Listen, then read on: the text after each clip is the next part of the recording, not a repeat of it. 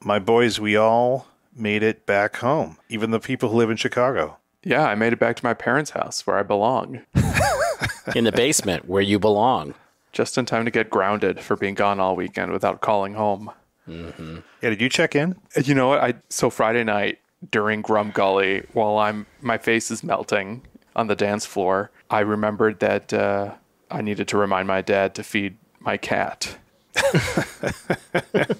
So that was basically the one time I checked in. I didn't go to the party, but I saw some photos of you guys getting up front and doing a lot of partying. Yeah, we were undulating. We were front stage right.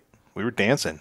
It was fun. I don't even know anything about EDM or whatever that music was, and those people seemed pretty good.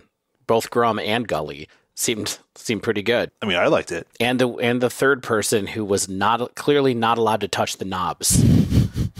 Tried to touch the knobs a couple of times. Shoot away by both Grum and Gully, whoever the third person was. Yeah, I've never been around that many Magic people enjoying themselves. What's that supposed to mean? Because the tournament environment is generally Magic people not enjoying themselves. Exactly. It was a nice contrast. So we made it home. I have one thing to say, though, about this weekend for me. Balatro? Love that Joker. Love that Joker. More on that in the wind down that we won't have time for this week. Yeah. We'll make time.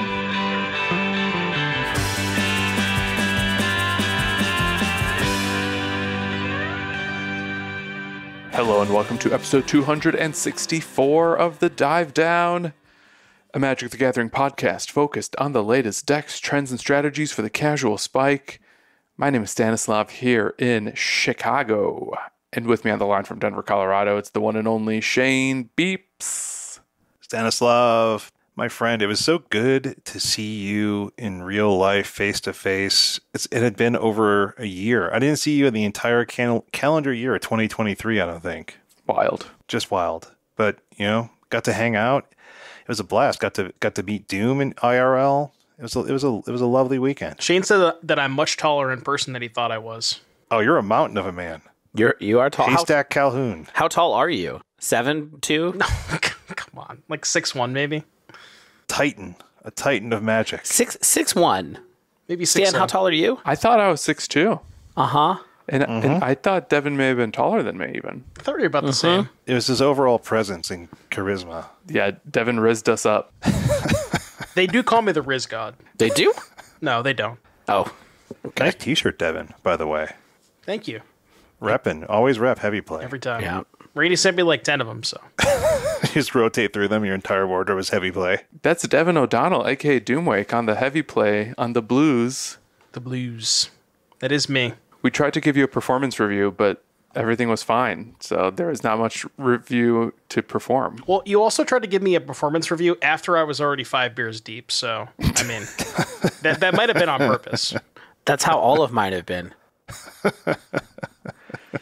Yeah, all of David's performance reviews, Harbarger, The Godfather, have been quite poor. So we didn't even bother to give him one this year because it was just going to be more bad news. Improvement required. You guys put me on a pip? Performance improvement plan, Yeah. Harbarger. I got pipped. Speaking of things that Dave Pip Harbarger. that don't need performance improvement plans, heavy play, we might have just mentioned them. Card Gaming Accessories brand. Yeah, if you're on a pip to improve your gameplay and your game day, maybe you should grab some heavy play because it will do those things. So yeah, heavy play was at MagicCon Chicago, and people were into it. They moved a lot of product. They basically were selling out of stuff by day 3. And we went by the booth. We talked to Randy and the other folks from Heavy Play.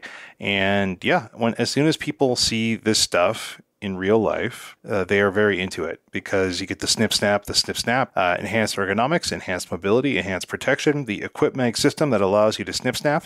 Attach, bundle, and carry ABCs. Get to carry all that stuff in a single hand. I did do the carry stuff in a single hand. I got the repair again because, for these side events, they sit you down and they're basically just getting everyone in the same room or in the same area. And you think you're going to play the person across from you. And they're like, no.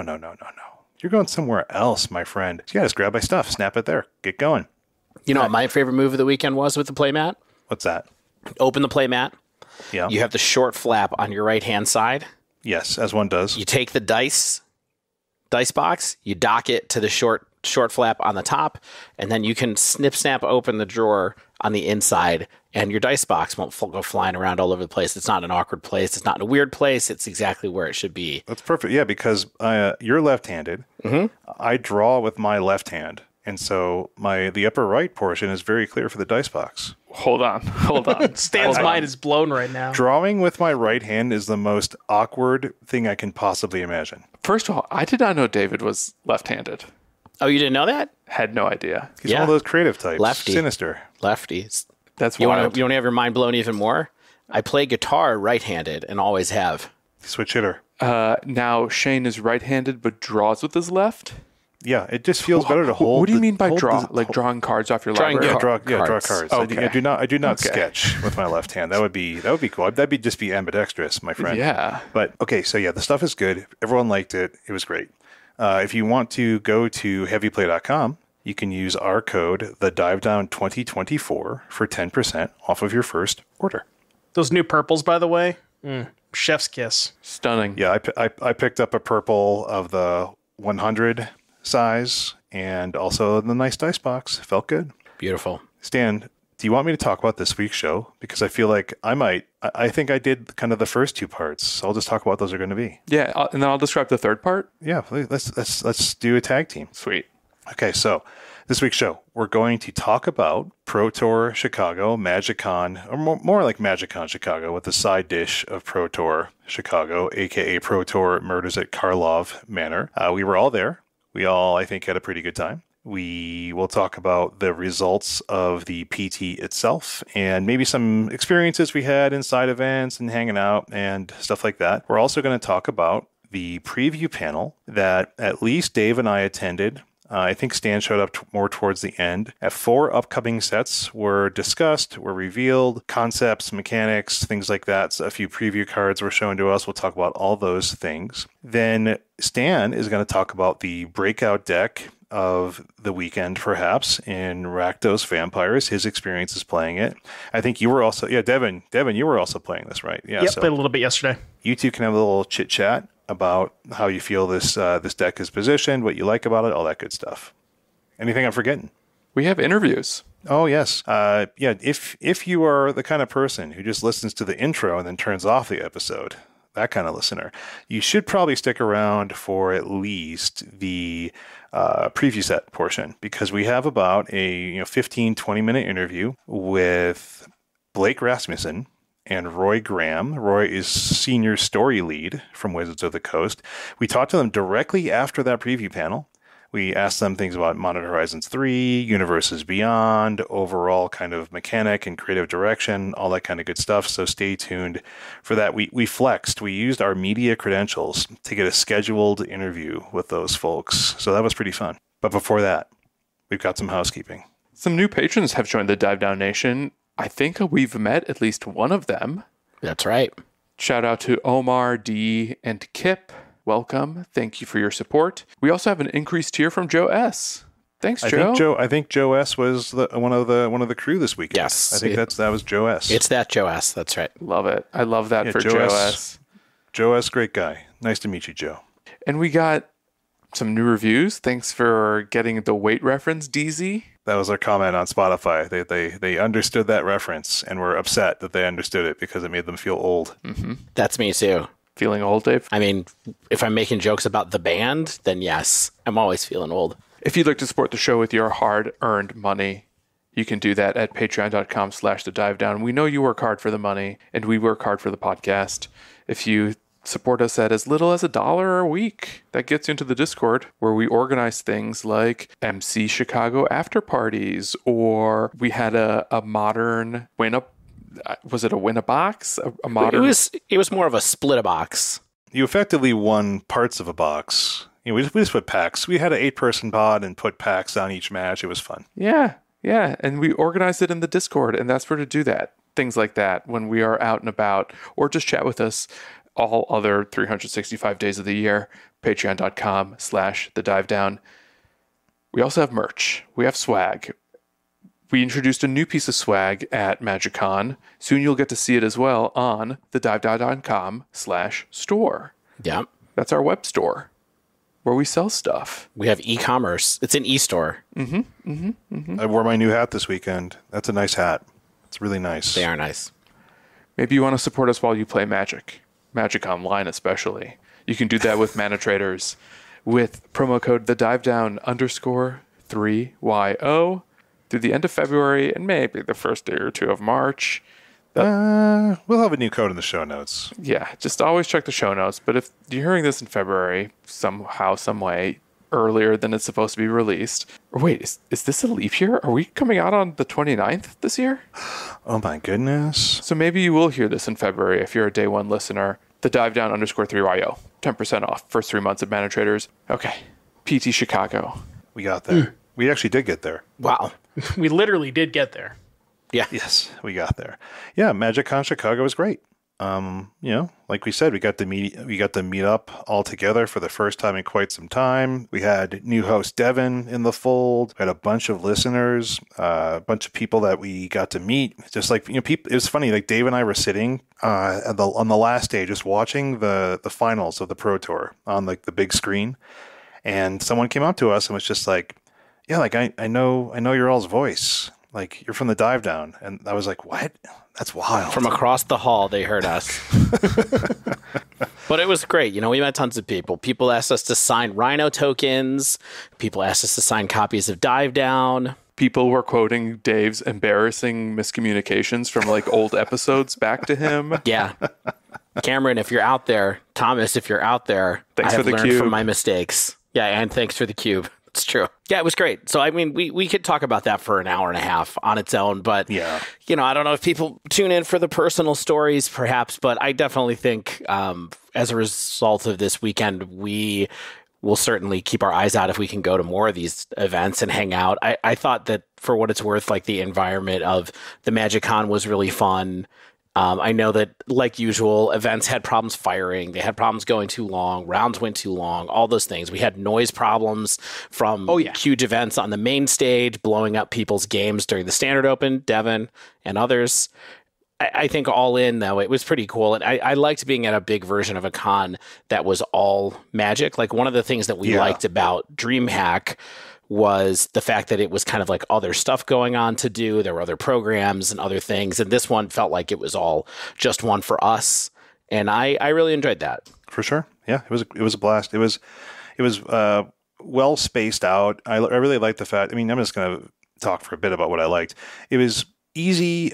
It was actually easy to find open tables. Like, you just had to know where they were, right? Like, they were in the back, but they had space for people to post up and play. Like, we never really had a hard time. Like, at smaller events, it's like, where do I even sit down to play one match against one person? But here we could, sit like, with 8-10 people and just do a cube draft or have our 8-person modern pod and stuff like that. And I thought overall, everything ran pretty darn smoothly for me, but I also did not play a lot of side events. I sold a bunch of Magic cards, and then I bought a bunch of other Magic cards.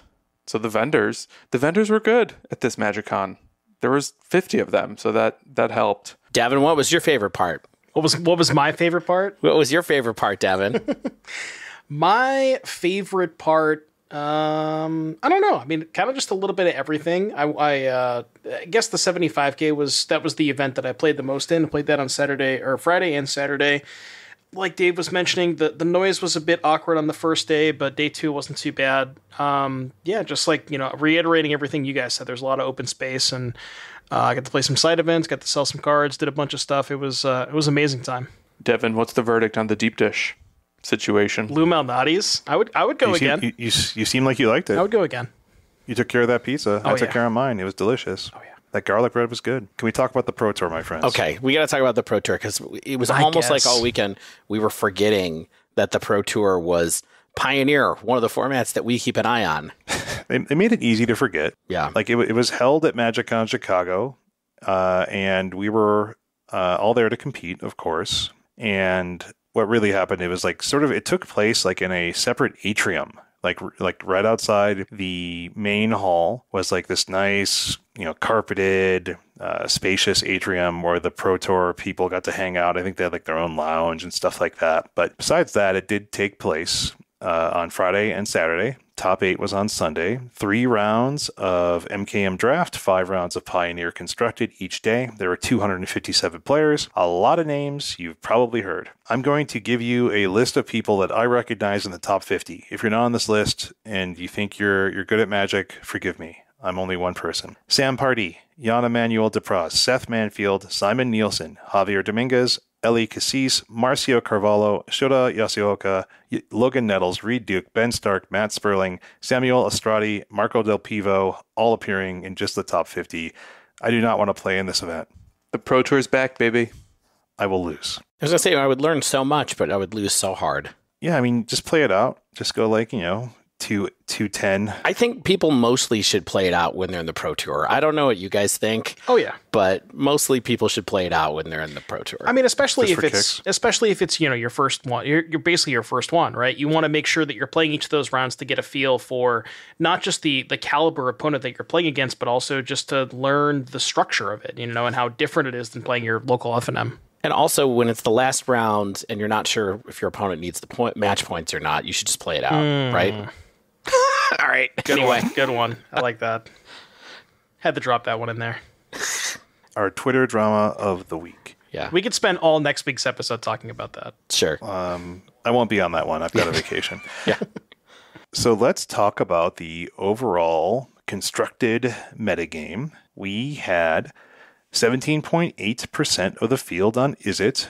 We had 14 on Azorius Control. We had 14 on Rakdos Midrange. So the holy trinity of Pioneer right now. Izzet Phoenix, Azorius Control, Rakdos Midrange. Maybe not for long. We'll talk about that later. I mean, I'll just say what I've said to people a lot over the weekend and when you guys heard me say, I was surprised that Izzet surpassed Azorius Control ultimately in the decks that were registered here. It wasn't by that much, but, I still thought that Blue-White Control was going to be the top deck, and that Izzet would be second, and then we kind of go from there. But oh yeah, I do not disagree. And I think we'll talk about what ended up being perhaps good choices, not so good choices, as we get into kind of the performances of the decks. But up next, we had Lotus Field Combo, making a bit of a comeback here, 8.9% of the metagame, 23 players. And then following that was, to me, the biggest surprise. We had 6.6% of the field on Amalia Combo, a deck that I kind of assumed was sort of not doing so well. I kind of assumed that people were kind of off it, but spoilers, it did pretty well this weekend, and 6.6% of the room was perhaps justified in their choice. And then we have some fun stuff. We've got Boros Heroic at 4.7. We've got Izzet and Soul at 4.3. Boros Convoke at 4.3. And Rakdos Vampires at 4.3. So a bunch of fun decks in the, let's say, tier 3 in terms of representation, perhaps, but not in our hearts or in performance. Yeah, I mean, definitely when people saw this meta breakdown, they went, Rakdos what? Yeah. Everybody instantly bought Sorens and Vein Rippers. Yeah. Except for me, even though I was about to buy them and I chose not to, which was not a good decision. I mean, there was about a day or half a day where we didn't know. Yeah. Right? Like, didn't this metagame breakdown come out on Thursday? It did, yeah. And then we were kind of like, what in the world is Rakdos Vampires? What does that mean? And who brought it? Because it felt like one of those things that a team brought since it was a deck name nobody was familiar with. And we'll get into that a lot more later. And then the last two decks that are before the other category are Jeskai Creativity at 3.1 and Niv to Light at 2.7. I know Niv did get some tools recently, but 7 brave souls perhaps on Niv to Light. So, and then other was 15.5, everything below 2.7. So that's a pretty top-heavy metagame. 15.5% other is not very much. 3% is usually our other cutoff. So, pretty top-heavy. Popular decks, though, in the other category were things like 5 Racksack, 4 Greasefang, 4 Omnath to Light, 4 Enigmatic Fires, and then a special shout-out to the one player on Vanifar Combo. Way to go. I saw that deck list. I don't know if you saw it, Dave, but it looked wild. There's a lot of Did it? I didn't get to see the actual list. I just assumed that it was the list of my dreams, but maybe I should take a look and see what it is. I think it had like one Thought-Knot Seer or something. There was some strange numbers. Yeah. Oh yeah, you should check it out. Okay. You just have to look that up. Go up the chain, you find a Thought-Knot Seer along the way. That's very funny. Thought-Knot's a sweet card, always sweet. I wish it was still playable. I think that was like a well-designed card. So Izzet Phoenix, the deck of choice for most players. The tried and true high performer. I think ostensibly people thought it would perform well against the other most popular decks in Rakdos Mid and Azorius Control. Like, of course, Phoenix might have to deal with like a No More Lies if they're hard casting Phoenixes or something like that, but it's not like a major risk that we're concerned about, I don't think. Most of the decks that I saw looked pretty stock to me. I saw a few players running 2 Ashiok Dream Render, which I think would be good against decks like Amalia, decks like the Mirror. If you can, clear out their graveyard main deck, it can power out your own graveyards. So I think it's a pretty fun inclusion. Have you ever played Ashiok in your Is It Phoenix decks? I know you're an Is It Phoenix lover, Devin. Dave. I haven't personally. I actually saw some of the PT lists had a main deck. Yeah. Yes, they had two main deck. Yep. Yeah. Yeah. I mean, pre-boarding, right? Like I've never tried that. Stan, I don't think you've ever tried that, but the list that I grabbed over the weekend definitely had 2 in the sideboard. Yeah, it's one of those things, I think, like, because you have so much ability to get through your deck, like, and in a Pro Tour meta, you're like, well, I wish I could play 78 cards, and, sometimes pre-boarding gets you there. Side out stuff. Phoenix performed really well. It had a 57.5 win rate against 204 matches, 74% against Rakdos Mid, and 70% against Azorius Control. So it did the thing. It did well against the predicted metagame, perhaps, but it did have the expected low 31% against Lotus Field, 41% against Amalia, and 43% against Heroic. So that's where it kind of lost some matches, but still being 57.5 across the whole event, pretty darn good. Yeah, that's interesting. The other thing I'll notice when you look at Frank Carson's chart here, Phoenix actually has the highest bottom end of its confidence interval. So if you think like, okay, what was the deck that had the best kind of like worst case scenario? Phoenix was it. Yeah, just because it had such a big sample size and the good win rate. So can you explain just in 2 sentences, like what does confidence interval mean in terms of this type of data, and how do we use it to understand whether data, especially deck win percentages, are reliable? Yeah, well, that's exactly what confidence interval is, right? It's it's using mathematics to describe how much confidence you should have in the number that you see, in the win rate that's there. And that's a function of the number of matches that it has, basically. So it's trying to include something that explains the sample size in the data that you're looking at there. So the ones that have really big confidence intervals where it's like, we're not sure if so the win rate was X and it ranged, the confidence interval ranged from Y to Z.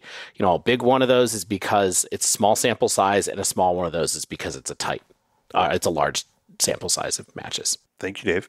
Okay. Azorius Control, second place, perhaps unsurprising. High-level players love their agency. They love them counterspells. But it performed somewhat below average, 47.2%, probably mostly due to the poor Phoenix matchup and the scale of Phoenix that was at the event. According to Frank, these decks were split basically evenly between 80-card and 60-card versions. I'm assuming the 80-card versions were also running Yoria, and they weren't just kind of padding their deck total. Rakdos Mid up next. Apparently a horrible choice this weekend. 41.7% win rate across 228 matches. It got eaten alive by Is It Phoenix, by Amalia combo. And only 46% against Control. The Inti deck, like the decks with Inti, appeared to be less in favor than kind of the maybe more traditional larger builds. I didn't see a lot of Inti in the decks that I was looking at in the tops of the list. Yeah, I don't know if you guys saw Nassif. You guys saw Nassif's tweet before, it's like after they announced the metagame percentages, he was like, I think it was like, the 14% are registered Rakdos. He was like, yeah, it's really unfortunate that 14% of you guys just chose not to try or whatever. Yeah, chose to show up without a deck or something. Something like that. He said. Yeah. Woof. Brutal. Lotus Field combo also did below average, however, at 46.1%. It really was leaning hard on like the strong matchup versus Is It Phoenix, and also 50% versus Control to get to that slightly underwhelming 46.1. It was really a dog to like Rakdos mid-range and the creature decks. The most interesting kind of development that we talked about last week was Archdruid's Charm, and now it's more or less stock. In 22 of the 23 decks, it was a quartet. It tutors up a needed land. It's the only, Frank said, is the only like 3 mana version of that effect that's been printed. So that is, a good reason, especially because your land makes 3 mana of one color. Yeah, funny enough, the only person who didn't play Archdruid's Charm was Sean Goddard, Beekeeper on MTGO, and he got 19th. He was the third highest finishing Lotus Field player, so even without the charms, he still did pretty good. Yeah, for sure. Like I think it's probably helpful for me because I don't need to be good. I just need to draw the right cards at the right time.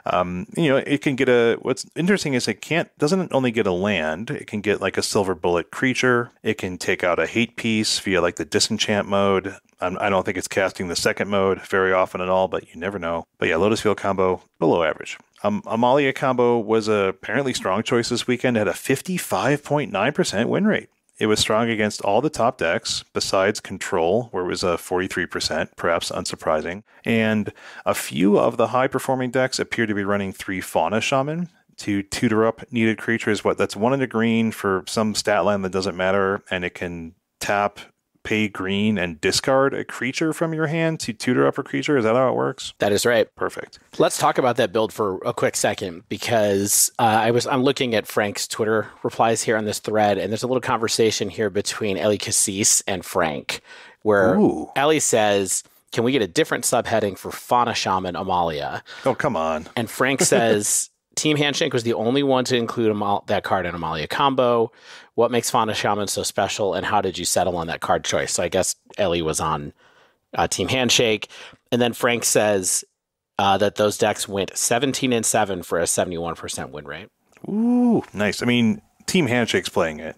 So, true. Proverbial hand sandwich. You know what that means. Yeah. Ham Sammy. Let's talk about Amalia for a second in the lead up to the Pro Tour, because I think for a while we've considered it was definitely on the downswing after the RC, which was its kind of big break weekend. And I think one of the things we learned from the RC in Atlanta was that it was pretty good against Phoenix, especially with that white card. It's not Return to the Ranks. I mean, that is a white card. It is Return to the Ranks. Is it Return to the Ranks? Yeah. All right, that white card, it is Return to the Ranks. The one you thought it was. Yes. It was a really great tool against the Phoenix decks in particular. And yet, it's been struggling. Even in this very Phoenix-dominated metagame, comes back in the Pro Tour and kind of shows that it can actually keep up with the deck. Why do we think it's been in such a poor position up until now? And what is it about these big tournaments that seems to allow this deck to actually kind of shine? Because people like me play it versus people like Pro Tour players. When you're running a version with like fewer Cocos, like the Handshake version only had 2 Cocos instead of 4, and 3 Fauna Shaman, like a deck like that, I think plays more slowly. It's definitely a slower version of doing the same thing. I think it's like they know when to deploy the thing, when to try to go for the thing, how to, Dave and I, when we were watching the finals together, and anyone who watched this as well, we watched a game where a Amalia player kept a hand versus an aggressive deck that was literally just like 2 Wild Growth Walkers and a trigger, like an Explore trigger, and just basically rode that to victory, just gaining life, putting up impossible roadblocks. And those are the kind of things like I would potentially think about, but I think those are the kind of things that distinguish people, players like me just picking up a deck, maybe taking it to the FNM or something like that, versus I think players who really know how to get every edge with it. And of course, it just really is a powerful strategy, and it does something that no other deck in the format can do. And that is go to turn 7 in a Game 7 Game 7 and best of 5. Game 7 and best of 5 match. Yeah, that exactly. was awesome. Yeah, I mean, it's a perfect storm for that, right? Because the heroic deck has the pump spells. Yeah. So if you pump it to if you pump it past 20, never hits 20. Well, not just the pump spells, also the indestructible spells. Yeah, the indestructible Samuel was playing spells. 4 Lorenz escapes. So you can just Lorenz escape the Wild Growth Walker and it never stops. Yeah. Just kind of cool. Exactly. One other thing that I will mention about why Amalia has maybe been doing a little bit more poor on like the Magic Online results, As we talked about since the RC, I mean, the talk of the town at the RC was blue-white control, right? That was the best performing deck. It was the deck that won the tournament, all that stuff. And Amalia has a pretty horrendous blue-white control matchup. And I think a lot of the reason why we kind of wrote off Amalia going up to the PT is because we all thought that blue-white control was going to be the most played deck. And it turns out, it was still relatively decently played. It was this, it was up there for sure, but not nearly as much as Phoenix. And I think the Amalia deck does have a pretty good Phoenix matchup, or at least you can build your deck to have a good Phoenix matchup. A card that I saw, to me, makes one of its first appearances in the sideboard were some Tamiyo safekeeping, hyper efficient, indestructible. Does it give hexproof too, or just indestructible? I forget. I think it's hexproof too. And, so that's a nice, efficient way to protect your creatures from sweepers and things like that. It still doesn't stop, of course, lockdown, but what are you going to do? But yeah, I think, I don't have the answer, of course, Dan, long story short, but I think, it's a good deck that can be, piloted well by people prepping for a Pro Tour for sure. So, I think Ellie Cassis would say that it was Fauna Shaman that made it work, because 17-7 means that the non-Fauna Shaman decks went 59 and 53. So they were much closer. It was much closer to a just barely positive deck. I did steal a Fauna Shaman from you, Dave, so I got 2 more to go to never play this deck in paper. Yep. One last small shout out. Shout out to the Painful Truths in Larson's sideboard. There's one Painful Truths. That's all I gotta say. That's Love funny. It. Love it. Boros Heroic, the deck of choice for Dave and Devin this weekend, I believe, did well at 53.7. Did have a smaller sample size of 82 matches, and it wasn't amazing against Rakdos mid, perhaps unsurprising, 34%, but it was 50+% against everything else, especially, a clean 7-0 against Lotus Field. It must have just been too fast for that kind of strategy to keep down. How did you like playing Heroic this weekend? I know, Devin, you did a side event with it. Dave, did you get in there with Heroic in any actual event? I played it in the Pioneer Cup on Friday night. How was that? How'd you like it? It felt like a real deck to me. I lost to Racksack, and that was pretty tough. That felt like kind of unwinnable because they just had so much stuff that got in the way of my cards, and also could basically kill stuff whenever they wanted to. And if they get the Devil online, it wasn't particularly good. So that felt like a pretty tough matchup. But it felt like a real deck to me. Yeah, I was a very big fan of it. I played just a constructed win a box, and I ended up winning the win a box, which let me win a box and words. So I hadn't played the Heroic deck since the introduction of Monstrous Rage, and that honestly was kind of the biggest thing for me. Like, that card was just completely insane. Just being able to double prowess trigger, give your thing +3 and trample.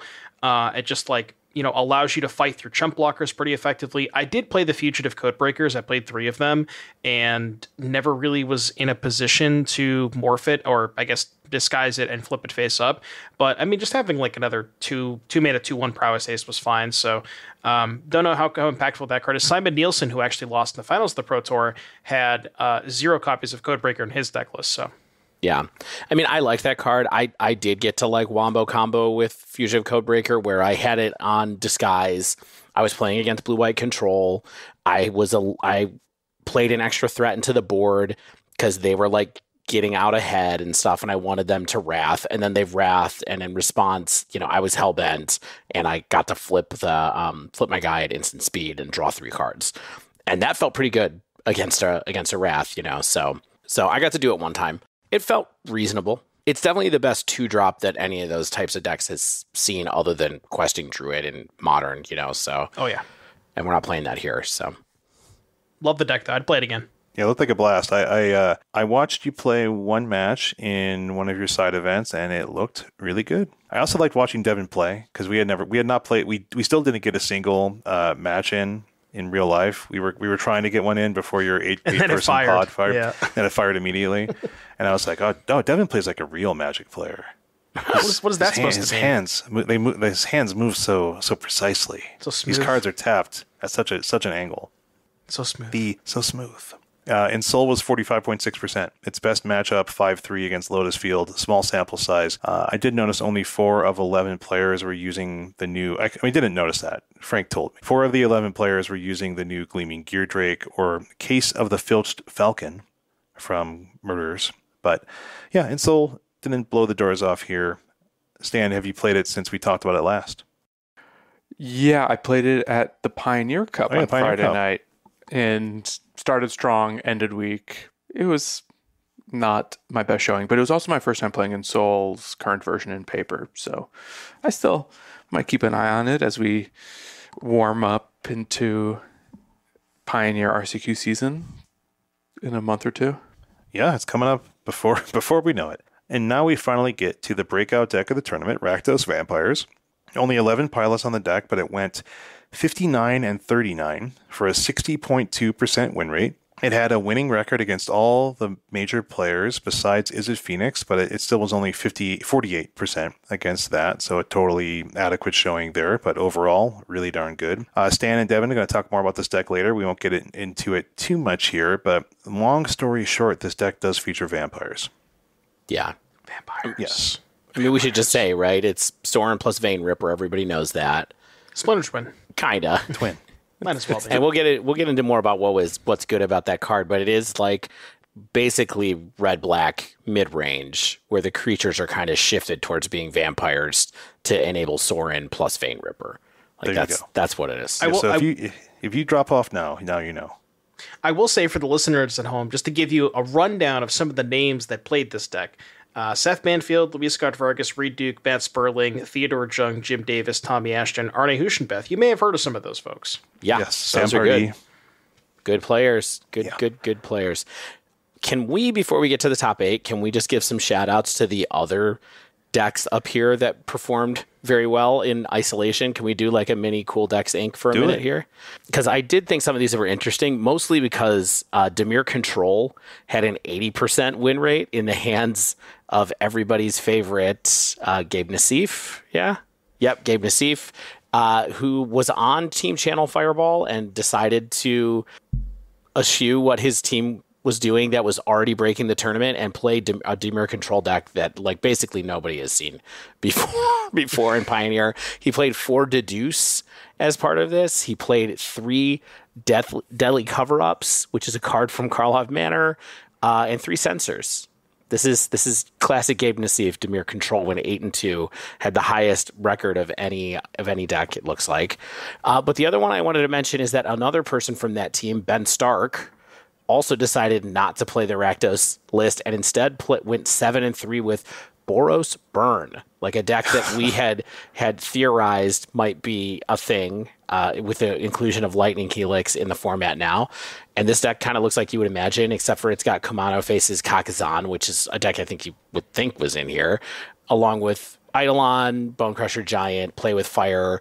The Burn Suite is just Skewer the Critics, Boros Charm, Lightning Helix, and Play with Fire. So it relies a little more heavily on creatures than some of these lists do sometimes. But I thought that was interesting to see somebody do well with it, even if it is a Hall of Famer.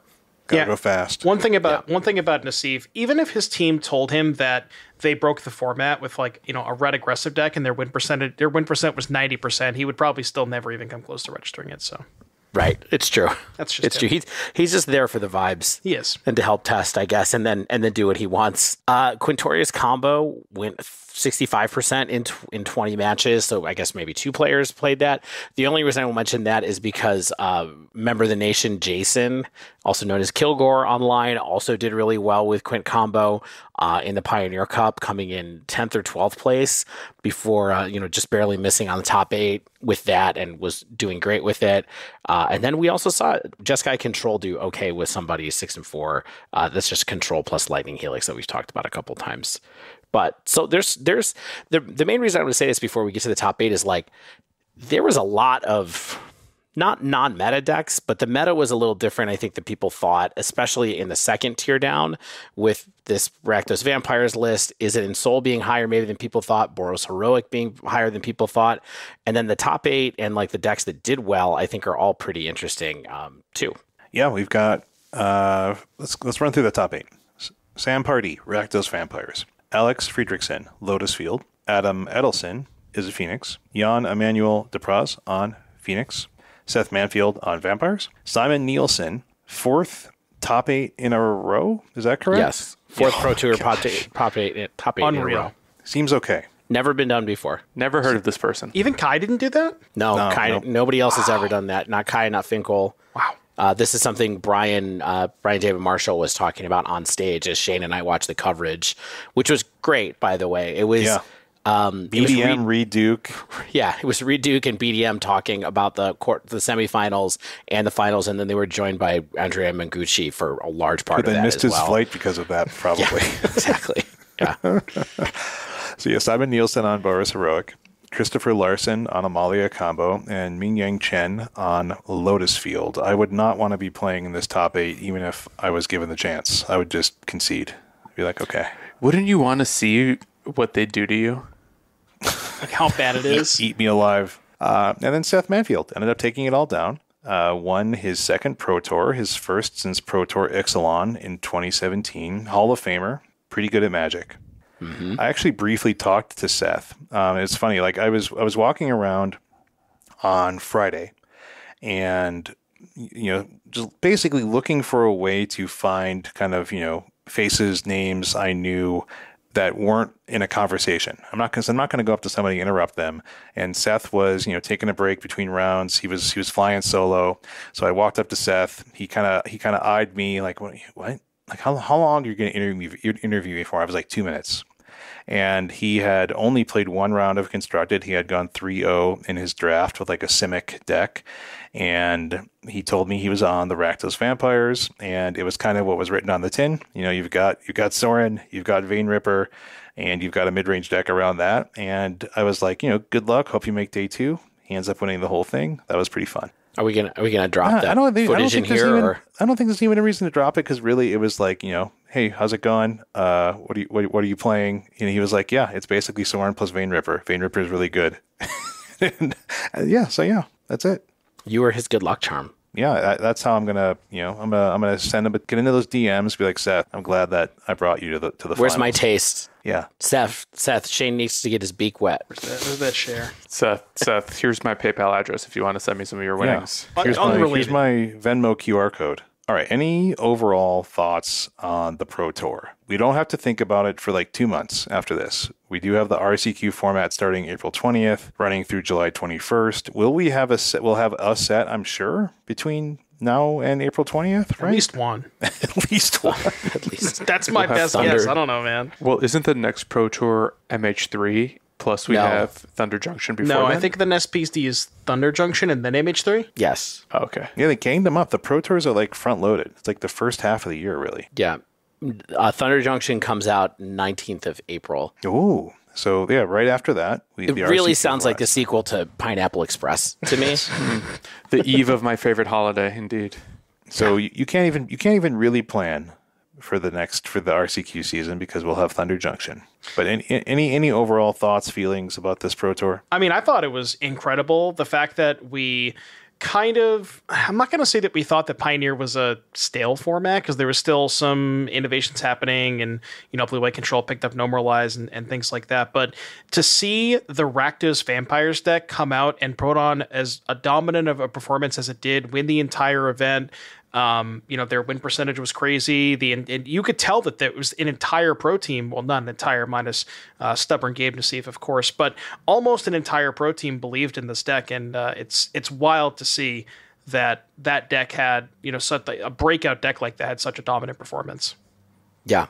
Yeah. I mean, they broke it. They really did, and it was that magic the way that we used to have on pro tours where it was like, okay, here's a bunch of pros getting together who haven't paid a ton of attention to a format, and they're going to go sit in a house ostensibly in Chicago somewhere, and they're going to look at the format and they're going to bring something new to it, and it happened. Devin, were there any murmurs of this deck in the MTGO trenches leading up to the MC? Not that I was aware of. I mean, I was still keeping tabs in the format, keeping up with results, and I hadn't seen anybody incorporate Sorin and Vein Ripper in any of their deck lists. So I didn't think, they kept it hush hush very, very well. you know, so I didn't see it. Like nobody like leaked out and accidentally 5-0'd. You know, sometimes that happens where like Yeah, they accidentally 5-0. Yeah, no, but they kept it hush hush. I didn't hear anything about it. Yeah, what's cool too is that they finally did it with the Soren plus Big Stupid Vampire. You know what I mean? Like people have tried this a number of times with various Big Stupid Vampires, and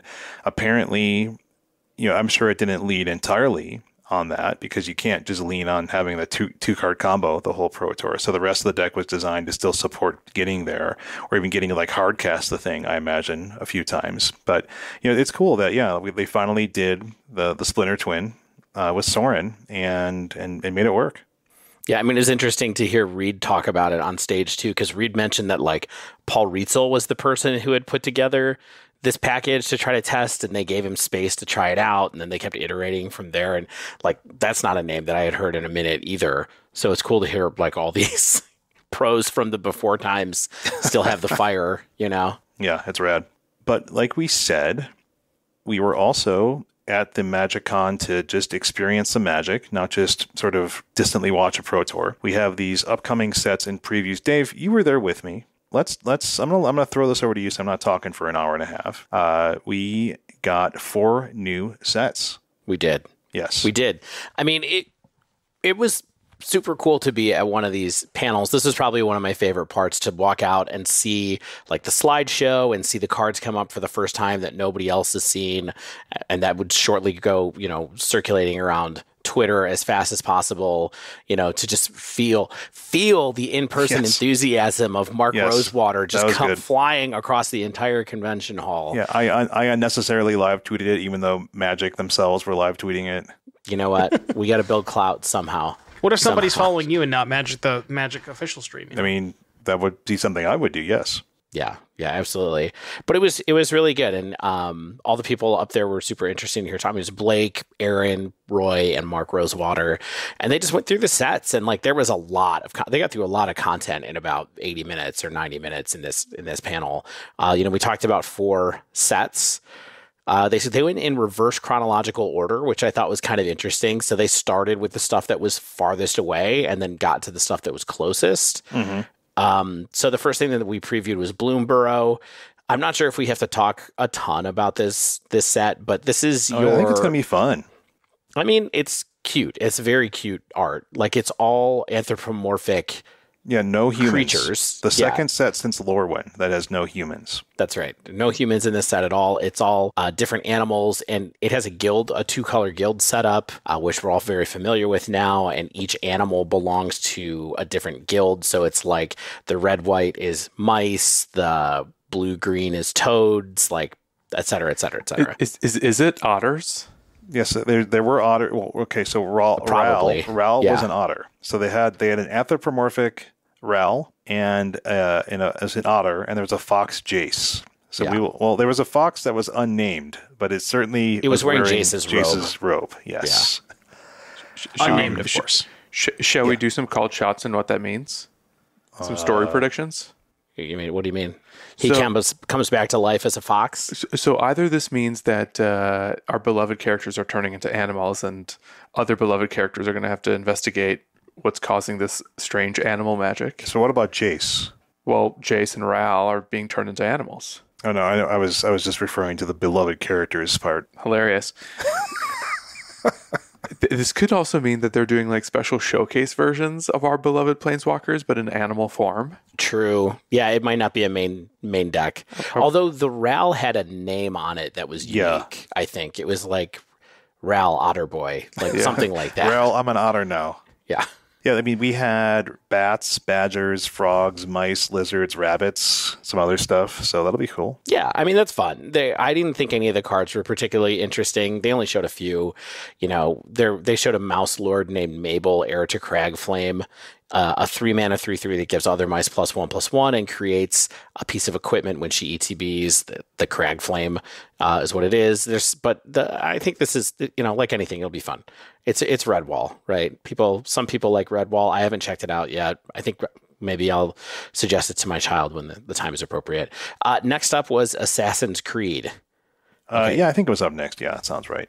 Yeah, it definitely was. So Assassin's Creed was the weird one right? It's a mini set, essentially. It's 100 cards, 80 new cards, 20 are reprints that are in there.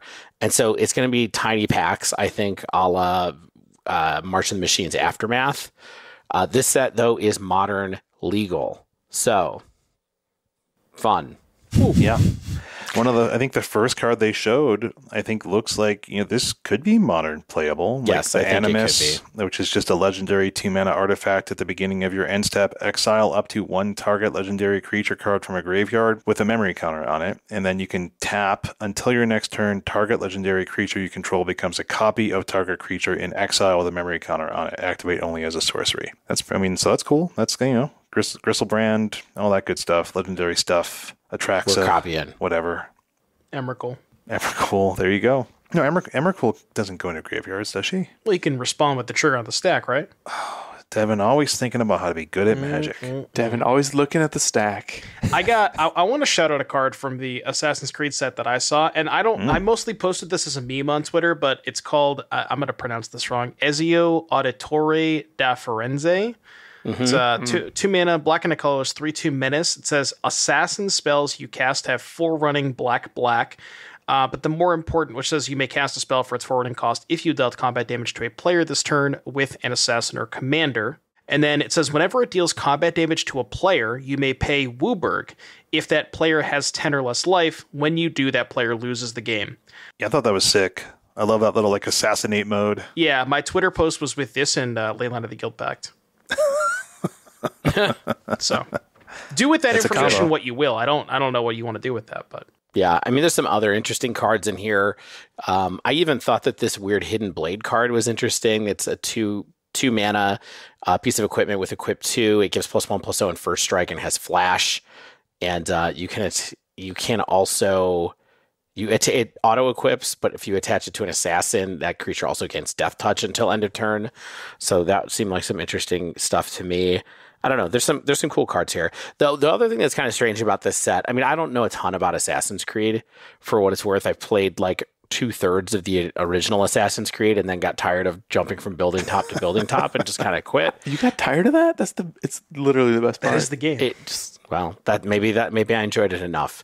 But the other thing I was going to say was they decided to make, because Assassin's Creed has so many historical people in it, historical characters in it, they decided to make cards of real historical people for the first time in a very, very long time, depending on how you interpret older Magic canon. And so there's a Leonardo da Vinci card.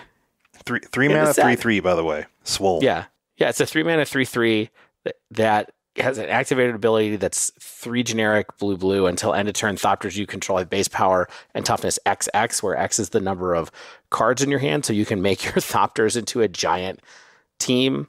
And then it also has like a looting ability that lets you do a whole bunch of copying stuff, like some wild copy stuff. And they also made a card of Cleopatra. So I don't know what other ones are coming, but kind of interesting. I can't wait to kill someone with Leonardo da Vinci. Yeah, but here's the thing about this set that's going to be difficult. Number one is, if this is modern legal, I wonder if there are any cards that are going to be old cards that fit the theme of Assassin's Creed that are suddenly being become modern legal that weren't before. We'll have to keep an eye out for that. And then the other thing is, what is the we'll have to keep an eye out for the 3 mythics in this set that are good, that are impossible to get because they're in a tiny set that nobody wants to open. Just a guess. Oh, you mean like Nissa Resurgent Animist? Yeah, that kind of thing. Yep. Maybe we won't have this problem with Assassin's Creed as much as we had in Aftermath, because it being a straight to modern set, maybe it's a little more powerful and people will be more incentivized to crack it open. Yeah. Maybe people will just want Ezio for their commander deck or something. The other thing I wonder is how many cards are in the back, because Aftermath I think was only 5 card packs. Oh God. I think that's what we're looking at. They haven't confirmed that yet, but I'm assuming we're looking at exactly the same thing or something very close. I am absolutely ready for our $10 5-card packs of historical figures and figurines. What other historical we were joking around that it was like, I got killed by Pope Innocent X. Sick commander deck.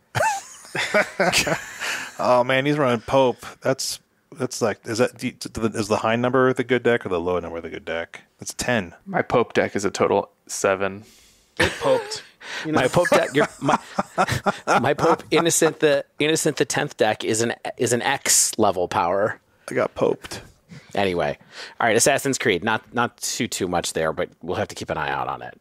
Next up, the big one that everybody here cared about. Shane, I don't know why. Are you I mean, I just leave him out on Horizon Sea for the end. Okay, fine. So we'll go out of order from the presentation. We can talk about Thunder Junction. Thunder Junction, it's a standard set, obviously. Yeah, it'll be fun. I think it'll be fun. You know, but we know what kind of impact standard sets tend to make on our formats, although you never quite know exactly what's going to happen. I mean, there is an Oko. Vein Ripper or Leyline of the Guild Pact, all of those things have done things to Modern. But yeah, there's some good cards here. I thought one of the most interesting things that Shane said in here is, in the notes, is this idea of committing a crime, which is kind of it's like a condition you meet. It's not necessarily a trigger or something like that, but it's the idea that a lot of cards in this set give a bonus if you have committed a crime. And what committing a crime is using a spell or ability you control to target your opponent or your opponent's stuff. And so there's a lot of things that are going to trigger off of interaction in this set. So I'm 100% going to be looking for things that are cheap payoffs for that, because, you know, we always want to be messing with people's stuff. Touching their cards without asking. Yeah, exactly. So if I just pick up and just go over and like grab one of their lands, is that committing a crime? I mean, yes, but A different kind of crime. Yeah. the thing that I thought was really wild was like the bonus sheet, which I don't know for sure, but I think it might be like the canceled extras, like Aftermath style set, and they're just like running it as a bonus sheet where they're putting like one card per pack, and then, you know, they're not legal in standard, but they're legal in whatever set they're legal in. And like they have like this breaking news treatment for cards that sort of makes sense. Like, oh, I think Maro said they're all crimes. So like, Yeah, they're crimes. so one was like Thoughtseize. There's going to be a textured foil that the art on that one looks really cool. There is Crime and Punishment, of course, was revealed. They also revealed a new sword, Sword of Wealth and Power, which gives protection from instants and sorceries, and when the equipped creature deals combat damage to a player, you create a treasure token, EDH, and the next instant or sorcery you cast that turn gets copied. That seems like a decent one. So this is like, you know, no colors are involved here. There's no like color protection. It's like spell type protection. So that's pretty cool. So this bonus sheet, that sword, did they confirm whether or not that's standard legal? No, it's only legal in the sets they're currently legal in.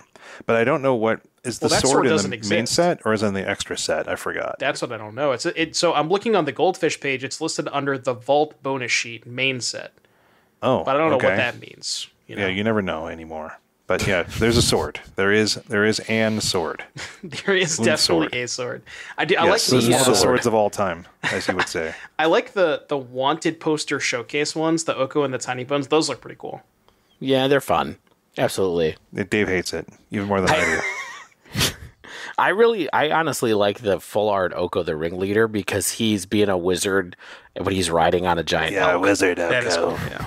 On a big elk. Do we want to talk about the Oko? I think that card's pretty cool. I mean, 4 mana is a lot, I guess, but Yeah, I mean, it's neat. I'll read it. 2 generic, green, blue for 3 loyalty planeswalker, legendary planeswalker Oko. His abs are still here. The guy is wearing a cape, some shoulder. What do you call the shoulder things? They're just shoulder protectors, Frills? but no Is that shirt. a stole?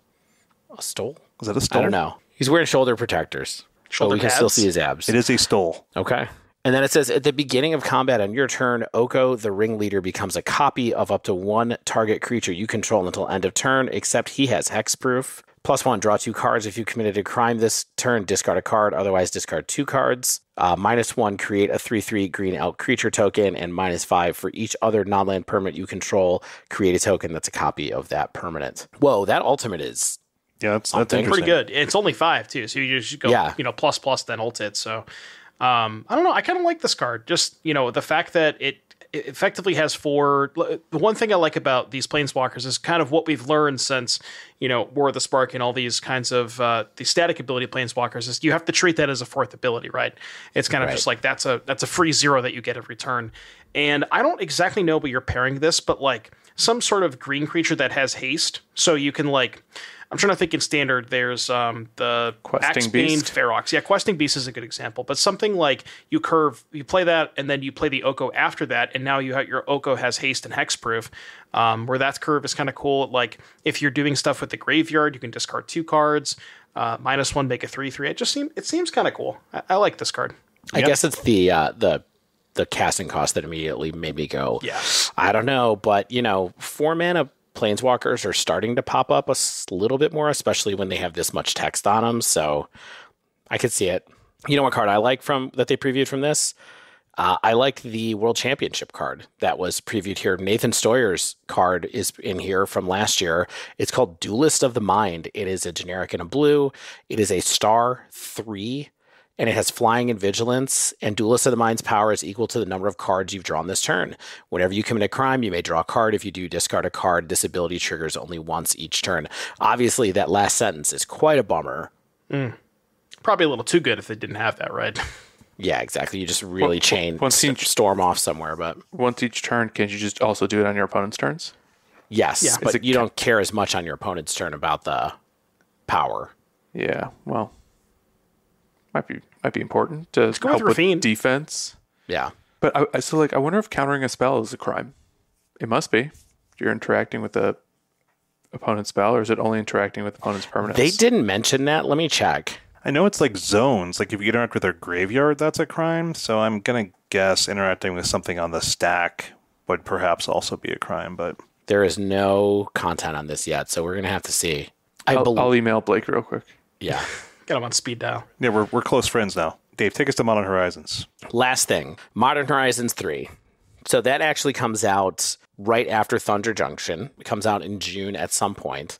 One of the first cards that they showed was a new Emrakul and said that colorless is a returning theme that they felt like they weren't going to do in modern in standard at any point soon, but they felt like it's something that modern players would like that they could come back to.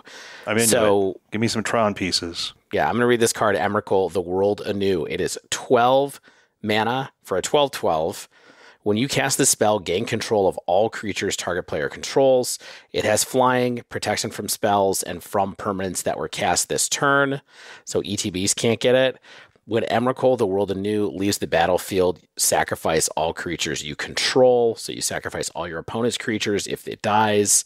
And then it has Madness, pay 6 colorless mana. Love it. Does not have flying. Oh, it does have flying. Does not have anything else.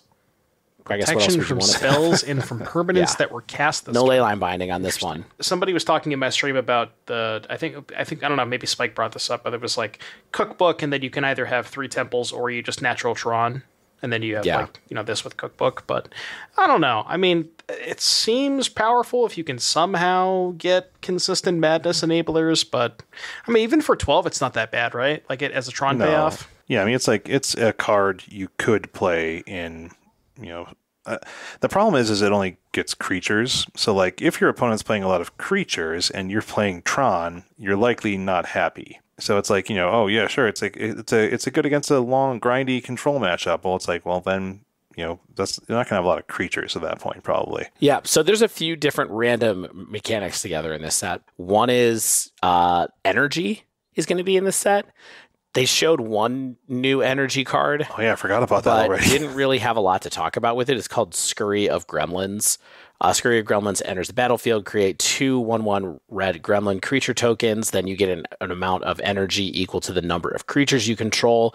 Then you can pay for energy. Creatures you control get +1/+0 and gain haste until the end of the turn. That is an enchantment that costs 2 generic and a red and a white. Doesn't seem that amazing. Energy is weird to me. Yeah. I don't know if that's Energy. really like modern playable. I almost hope that they don't make it modern constructed playable, but okay. Energy's back. And then another mechanic that's in here or a theme that's in here is flip walkers. So we did these a long time ago back in Magic Origins as the origins of the core 5 Gatewatch walkers, where they had a creature side, and then when certain conditions were met, their spark fired and they flipped over to the other side. There's an Ajani one in here now that is a 1/2. He's for ripped. a generic and a white. What's that? Look at the backside. Yeah. I said, look at the backside. You think he's ripped on the front side. Sheesh. Yeah. Johnny's my official fur daddy. If you look at the art, is that you in the background? Just staring at him? Hey, Yeah, boss. that's me. Looking up to your daddy. Looking up to my fur When daddy. a Johnny Nakado Pariah enters the battlefield, create a 2/1 white cat warrior creature token, so it makes another token. Whenever one or more other cats you control die, you may exile a Johnny, then return him to the battlefield transformed under his owner's control. So I hate that it's a sad story, but you have to die, Stan, in order for a Johnny to flip. Because if that's you in the background, clearly you're the 2/1. I, a loyal bebe, will always do this for my big Right. hairy papa. So he F's in the flips. chat for He flips. Stanislav, He's a as they 3 say. loyalty planeswalker. Put a +1/+1 counter on each cat you control. Is for +2. 0. Create a 2/1 white cat warrior creature token. When you do, if you control a red permanent other than a Johnny, he deals damage equal to the number of creatures you control to any target. It's an interesting card. And then -4, each opponent chooses an artifact, a creature, an enchantment, and a planeswalker from among non-land permanents they control, then sacrifices the rest. That, I believe, is close to a card called Cataclysm from back in the day. It's not exactly the same. Cataclysm hit lands, all right? We're not going It also was everybody. It was everybody. It wasn't, this is just your opponent. It makes them get rid of all their stuff. It's only one-sided. Oh, it's only one-sided. Okay, that's cool. So, but still, a little riff on that. Just imagine for a second, turn 1, Witch's Oven, turn 2, a Johnny, Witch's Oven, sack the token, flip, here we go. Yeah, that seems wild. Just saying, not bad. And then you get another token right away because you just zero a Johnny when you flip it and get a 2/1. All right, a couple other things in this set. Allied fetches, Whoop whoop. whoop, whoop, which people have been waiting for. They were starting to get expensive. They're not particularly at the moment again, but they're definitely more expensive than the enemy ones at this point. I mean, fetches are important. Like, Yeah.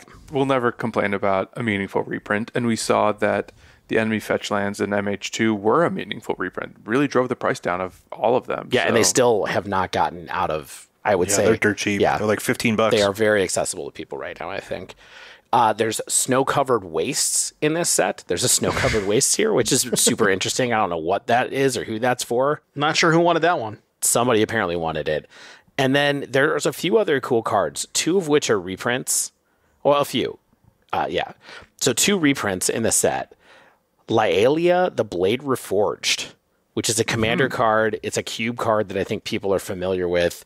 This card is a 2/2 haste for 2 and a red with whenever Lyalia, the Blade Reforged attacks, exile the top card of your library. You may play that card this turn.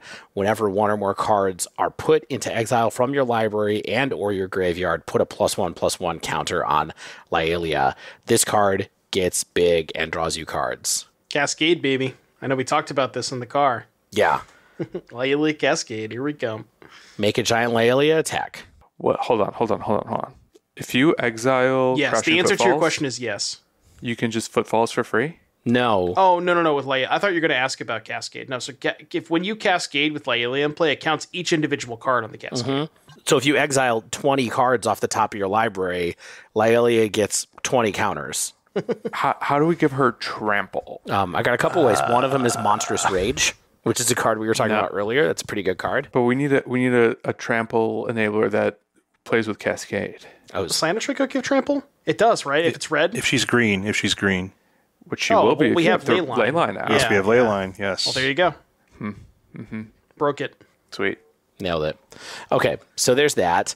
Another card that's being reprinted that I was interested in too, or I'm not interested in playing, but I thought it was a cool card that's being reprinted, is Priest of Titania, which is a generic and a green for a 1/1 that says tap to add green for each elf on the battlefield to your mana pool. This is a long time legacy card, right? Or is it just in Commander at this point? People play it in Legacy. I don't know if they play it as much anymore with, the printing of Bowmasters, Yeah. but it was in Legacy for a while. Is it a common or is it an uncommon too? Because this is an uncommon in this set, but I thought it was a common because it might be a pauper card.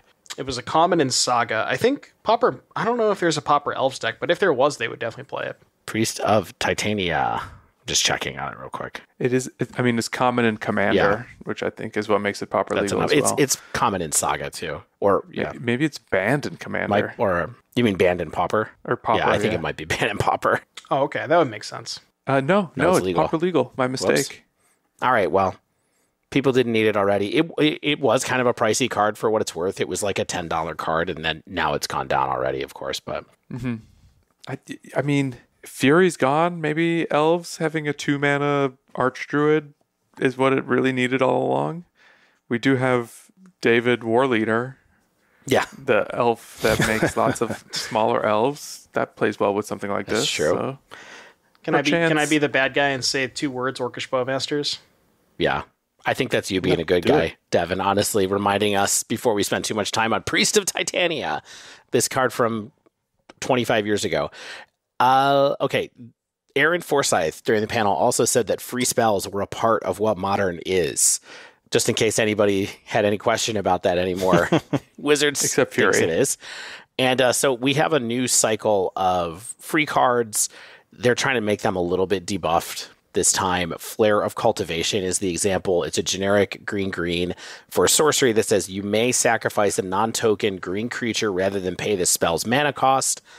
And what it does is search your library for up to 2 basic land cards, reveal those cards, put one onto the battlefield tapped and the other into your hand, then shuffle. So yeah, I don't think this card is good. No, absolutely not. But maybe the other ones. We'll see. We could try to speculate on what you think. So if they're maybe utilizing old spell templates as a way to, a means to convert that into a free spell, what are you guys thinking? Maybe the other ones, it could be like, I don't know, what's like Stone Rain, but they obviously wouldn't give us a free Stone Rain. My guess for the red one is light up the stage. Okay. A free light up the stage. I would love something that's just like sack a creature to play this for free, deal 4 damage as you'd like, divided among any number of creatures, planeswalkers, and players.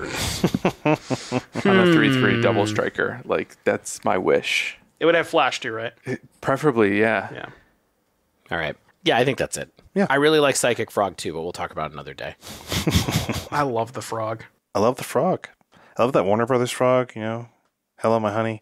As we mentioned, though, following this, we did get to sit down with Blake and Roy. We talked this over. Like, we talked about Horizons 3. We talked about Universes Beyond. We talked about set design, all that good stuff. So let's just play that interview now. I will say, mea culpa, our primary recorder failed on us during this interview, but thankfully, we had our handheld backup going. We did not lose the interview. So it's going to sound not as good as we hoped, but it's totally serviceable. But forgive us of the audio quality issues that we may have here. But yeah, let's roll the tape. Lock the gates.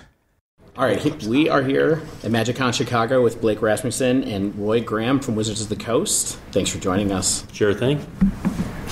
Happy to be here. Awesome. So we're a modern Magic focused podcast. Like 80% of what we do is talk about modern. The rest is a little bit of Pioneer and sometimes like Timeless, stuff like that. So mostly like the non-rotating formats, right? So Modern Horizons is going to be the most interesting to us to talk about and to our listeners. I think a couple of questions I want to start out with. I thought the spoiler panel was excellent. I'm going to follow up with a couple of questions about the mechanics and stuff like that. But one thing is when you all started thinking about making Modern Horizons 3, given how much impact there was from Modern Horizons 2, can you give us any insight to how the team felt about working on the next project as they embarked on that, what they thought maybe about the impact of Modern Horizons 2 and how they wanted to calibrate 3? 2 is a really hard act to follow. Yeah. Not only did it create it created new archetypes, it brought new staples into the format, it reinvigorated strategies that didn't exist before or were lower tier, and so it's a really hard act to follow. But at the same time, it was so impactful and so well liked generally. Of course, it had its critics, but we also knew we had to do it again. Yeah, we had to, and so I think the team has gotten really good at these kinds of sets, and I think you're going to see a lot of that in the designs and everything for Modern Horizons 3. And I think one of the other things that excites the team, and I'll let Roy talk about this, is something we don't get to do in standard sets, which is revisit lore more and things that we couldn't previously do. If you want to talk about that. Sure, yeah, and we don't want to give the bag away just yet, but we in the preview panel we showed off a lot of stuff about the Eldrazi. It's a great example of something that Magic players love. That is on the world building side, like really compelling, really weird, really interesting. But you can't reintroduce the Eldrazi into a modern Magic story without having pretty serious repercussions follow. So with Modern Horizons 3, we can do stuff like that without throwing the ship off course. Do you feel like that's kind of the way that the role storytelling wise that those sets will probably fill going forward, is kind of like finding ways to bring things back as opposed to like reveling in the past a little bit? Yeah, I think so. The Modern Horizons sets are such a celebration of like Magic's history and narrative as well as mechanical history.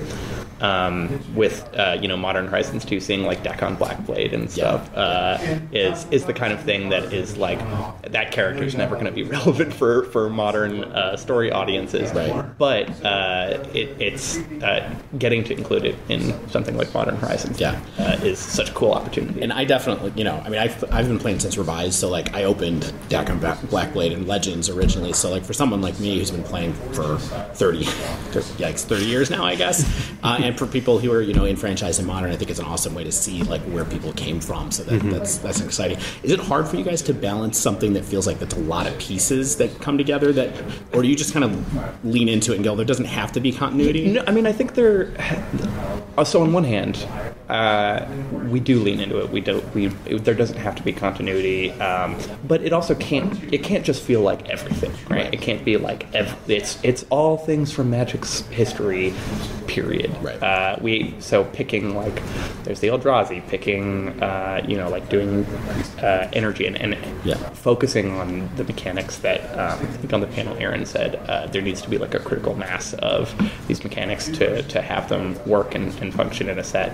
That helps narrow it down in the world building sense as well, and it gives the sets a little more focus when the canvas is everything in Magic's history. So it sounds like you have to, you want to balance picking and choosing interesting things, both like thematically and mechanically, but also have it fold into, I imagine, what's happening in modern right now. But how do you think that you make those decisions? Where, are you looking at the set as it exists right now and changes that you would like to see, or just say, hey, this set is working in these ways right now, and we can add these things and see what happens? So that's kind of like, I think, the thing that at least players like ourselves are probably looking at, like, hey, how do they actually think about designing these Horizon sets? Yeah, one of the unique things that we do for the Horizon sets and have done for each of them is actually bring in pro players and successful modern players on contract basis to come and test and work on the set. And I know a lot of them who worked on Modern Horizons 2 have talked about their experiences afterwards. We did the same thing for Modern Horizons 3. So these are people who are playing the format day in and day out. Obviously, we have people in-house who pay close attention. We have people who are assigned to modern and that sort of thing. But nothing beats bringing in someone who's living and breathing that format and the ebbs and flows constantly. But one of the focuses and goals of the Modern Horizons sets, I kind of alluded to this earlier, is taking those archetypes that are like tier 2 and elevating them a little bit, tier 3, and finding ways to make them potentially tier 1. Whether they get there or not depends a lot on metagames, but giving players the tools to at least have that chance. So I'll give a little spoiler alert that wasn't originally planned, but there may be a Merfolk card or two in this set. And there wasn't Modern Horizons 2 that have added for sure. Yeah, and we've seen that we saw, and that was a good example of it was a lower tier archetype, got a little bit of help. It's gotten some help recently from some standard sets as well, and it's become it won an event not too long ago. It occasionally shows up here and there, and if the metagame's right, it can make a splash, pun intended. But that's a lot of the meat of what they're looking to do, is yes, to create powerful resonance spells that can fit in multiple archetypes, but also to just give tools for people who want to play those kinds of decks. Eldrazi isn't a huge archetype right now, but we know people are fans of it from when it was. Right. And so it's just about giving them extra tools and not necessarily dictating where the metagame goes, because that's not really possible to predict or to push, but about supplying players with the pieces they need to possibly put something together in an archetype they may already love. Yeah, that's awesome. So, colorless mana, energy, at first feel like kind of not quite chocolate and peanut butter yet, I guess, at first glance. So is there any kind of any other hints you can give us to maybe how some of these pieces kind of work together, or how the big picture of the set is going to roll out? No. What I will say is that the Horizon sets have always been really, really fun draft formats, and the team that's always a focus. Like, yes, the cards that end up in Modern and help shape the Modern format are sort of the top line of the set, but right up there, 1B in terms of goals is making a really cool draft format, because you can do things that you can't do other places, and you can make really powerful archetypes. I still remember. It wasn't a Horizon set, but the first Modern Masters set, like that DNA for the draft environment runs all through the Horizons line. And so I can say that it does all fit together. Exactly how, you'll have to see. That's awesome. World building question. Again, about Modern Horizons, though, I imagine with standard sets, the world building team has very specific goals that are about telling a story that goes through multiple sets over many years in some cases. What are some of the world building goals or challenges that you have for sets like Modern Horizons or other supplement products that aren't in the standard cycle? I think it's a delicate dance because we were talking about deck on Blackblade earlier. It's a dance between deep cuts that are going to be great for like longtime fans to see and exciting, and things that and not burying players in, especially newer players, in like nostalgic references that have no meaning in the kind of modern Magic lore and story environment. I think Modern Horizons has a little bit less coordination and responsibility to like a larger arc, for instance, but they're also a really great place to touch on characters that we know are going to be important to Magic in the future, and that are like characters that we care about and that our players care about, but don't have a place in this story arc right this minute, right? So like Johnny, we last saw him dipping out after the Phyrexian invasion, having been healed, but like really deeply traumatized by the events of the invasion. He killed a lot of people. Yeah, exactly. As a Phyrexian. I think obviously everyone knows that Johnny is an important character to Magic, and he's going to be back. But there's a lot going on with Kellen's arc, with the Omen Path stories happening right now, and we're probably not going to see a Johnny for a little bit. So this was a good place to touch back and just remind people that like, no, we still care about this character. Remember your favorite giant cat man? Mm-hmm. He's still kicking. He's still around. His mode casts Cataclysm, right? Is that the card that the -4 at the end is something very close to Cataclysm from? I gotta remember the card. It's the one. It's like pick an artifact, pick a creature, pick a land. We don't have to hover on it, but it was funny. I think that his ultimate is the old card Cataclysm from Stronghold, or I think that's the set that it was in. But given that's a cat, I was Cataclysm. That's pretty fun. I'm trying to look at the card right now. Because there's also a there was another card, another white I think it was 5 mana a few years back that were kind of like Cataclysm. Yeah, it's like but didn't affect the lands. Arrogant something. Yeah, and that was a Gideon flavored card. Yep. So similar idea. It's a very white ability, and certainly worthy of an ultimate Alpha Planeswalker. I was like A+ pun. Yeah.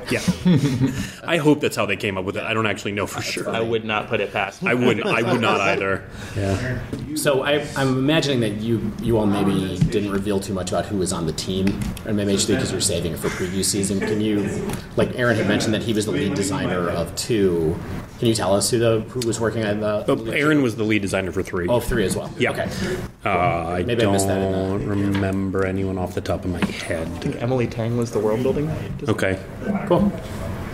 So to go back to story for a minute, one thing that we wanted to ask you about was just, you started to touch on it a little bit with the doing story for MH3, but in a world where now there's a lot of external IP, I'm curious about a little bit about what that process is for you all. The story, world building story in the external IP world. Do you have to develop a cohesive story that fits within the set? Like, what is that like with somebody else's characters? Sure. I mean, I think it's an ongoing conversation, right? Right now, the Universes Beyond and the Magic IP teams are fairly siloed because telling a lot of the stories that we want to touch on for Universes Beyond are already they don't need creating, right? It's like how do we package them? Right, and which moments do we choose, right?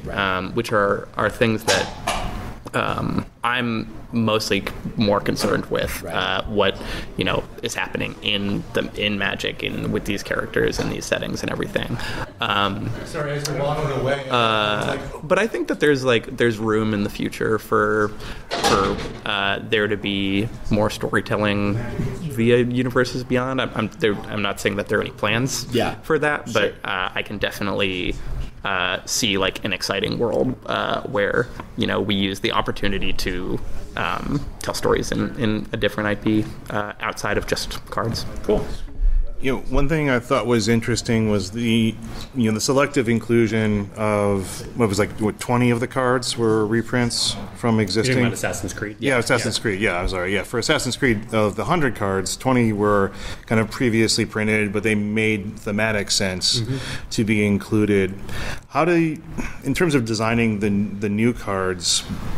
What's the thought process, I guess, or as close as you can get to summarizing it in terms of how do you design cards that are intended to be modern legal, legacy legal, things like that, but also have cohesion in themselves as a maybe standalone product? So one of the things that Universes Beyond products are just excellent for are top-down design. And, Mark's talked about that a lot. Aaron's talked about it. Basically, every point in design we've talked about how when you really nail a top-down design, it resonates. And that goes for whether it's Magic or Universes Beyond. And Universes Beyond gives the opportunity to have those moments that are just they're chuckle moments, or they're moments where you recognize a thing, which is just really powerful with a card. And so they try to do that and make it resonant, because otherwise, why are you building cards of that world? Yeah. And so to make it resonant is core to Universes Beyond, and so that's why it wasn't the most powerful card, but having Haystack be the card we ended on it was great. It was I've only played the first Assassin's Creed, but I still got it. But that's all you need. You hide in Haystack. You phase out, and it's just such an of course. Why wouldn't that be what it is? And there's just so many of those. And I am someone who's played nearly every Assassin's Creed game, and I have that with almost every card I look at. I'm like, I remember that. Magic is so good at mechanical storytelling, yes. Right? My mind goes to the 40K decks. I think they were really great at that. Also, the Eisenhorn card creates Cherubel token, who is his antagonist in the Inquisitor trilogy and whatever. And there's just so much opportunity in Universes Beyond to do that. There's also these great aha moments. Getting back to the question about reprints, of when you find the perfect Magic card that already exists. We talked about this on the Fallout debut. Pure Steel Paladin was just like perfect. Open the vaults, like, oh my god. Right. You just see these things and they immediately connect with you. Things like Cover of Darkness, which, yes, of course assassins attack under Cover of Darkness. Sword of Feast and Famine, of course they have swords. Temporal Trespass, that one is a fantastic little package for me because it ties together the flavor text and the art and the name and the effect, and it just all really resonates with me. And I think that's part of the power of Universes Beyond, is that people already come in with that background knowledge and love of those things. I guess one quick question that I had just as a closeout, just while we're talking about Universes Beyond, is one thing I've always been curious about is so working together with another IP when you're designing a Magic card, is there collaboration there from that side that helps kind of validate, yeah, that does feel like that character to us as well, or like, how does that work? Yeah, absolutely. We work really closely with all of our partners at every stage, from concepting to designing to art, all the way up through marketing. And a lot of the time, I'm saying a lot of the time, but it might be every time, we always end up working with someone on the other side who's a fan of Magic. Oh, that's awesome. Yeah. And so they end up sharing their insights and they get it to, one of the Fallout panelists, the panel that's going on right now, from Bethesda, huge Magic fan. He and I we both started around the same time, like right before Alliances, after Ice Age, and we find that at almost like every other game company, especially, there's a fan. And so they not only have been wonderful to work with, but oftentimes are eager to work with us on. I mean, it's interesting because it's almost like a proof of concept for you guys on moving into Universes Beyond in the first place, right? Is because so many tendrils of Magic have been behind the scenes with people who make games for so long. Yeah, it's great to hear that like you're receiving that positive feedback when you're working on the projects as well. It's cool. Yeah, it's Magic's. We've been around for 30 years, and Magic as a game is so influential to not only other games, but game designers especially. And Seattle's kind of a hotbed of game studios. And so we did this pre-pandemic. We kind of stopped, obviously, because of the pandemic, but we used to have a program where we would just kind of give draft product to other game studios, because they would have draft nights and stuff. Like, we'd go up to Microsoft and we'd draft with them, and we went to Riot and played with them, and we'd have all those kind of things. So the game community, the people who work on games of all kinds, whether it's tabletop, video games, whatever, we all play each other's stuff. And so getting to work with each other is really cool. So all of the partnerships have been great in that respect. And we work with them from tip to tail. No, thanks a ton. Yeah, really appreciate the time. Yeah, it was good to meet both of you, and appreciate your time, and I'm sure the listeners will as well. So thanks again. Right on. Absolutely. Thank you. Yeah, thanks, guys. Thank you. Okay, perfect. I loved it. Loved that interview. Good work, Dave. It was fun. Yeah, it was fun. Thanks again, Blake and Roy. I know you listened to the Dive Down. Thanks so much for your time. Very, very informative, very cool. Got some good insight there. Also, want to say quick thanks to Jeff and Liz for helping us set that up. So, yes, awesome media handlers for sure. I felt in good hands for sure. All right, let's get out of here. We'll get into the Dive Down segment, and Devin and Stan will be walking us through their experiences with Rakdos Vamps. So stay with us.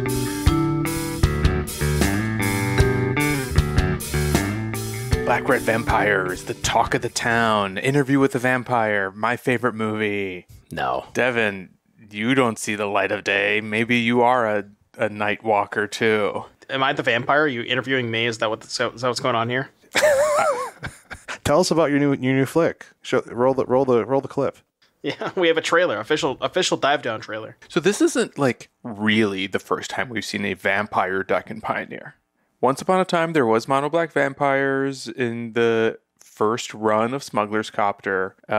It was sort of adjacent to mono black aggro, and there was like a slightly vampiric build. And I think, as we mentioned, people have tried to make Sorin good. I'm trying to double check the name of this exact Sorin. It's Sorin Imperious Bloodlord. Can you remind me what's the other creature people used to play with Sorin?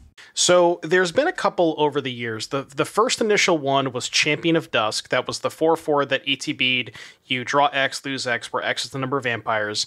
And then there's been various stints over the past, like, maybe 2 years with, like, Lord Xander, which was the 7-mana Grixis one that, like, ETB, they sack half of their stuff or whatever, and then when it attack, they discard half their hand or something like that. And then there was Galton Maverin, which was the 12/12 trample. But it turns out that, you know, the more successful versions of Sorin over the past have just been not small ball stuff, because Champion's still a 5-drop, but like not going all the way up to 7 and plus mana. It's just played the good 5 or 6-drop that you can cast some of the time.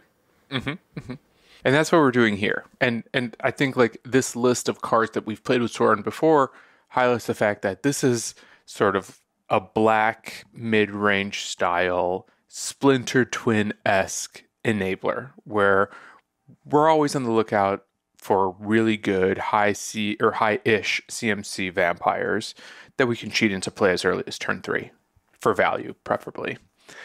How does this particular Sorin work with Vein Ripper? So the Vein Ripper card, it's a 6-mana creature, 3 black. It's a flying 6/5.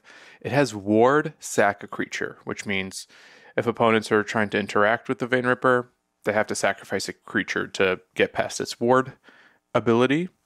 And then it has this additional line of text: whenever a creature dies, target opponent loses 2 life, and you gain 2 life. So that triggers on creatures you control, as well as creatures opponents control. In addition to this 2-card combo, we are also kind of running like the shell of a black-red mid-range deck.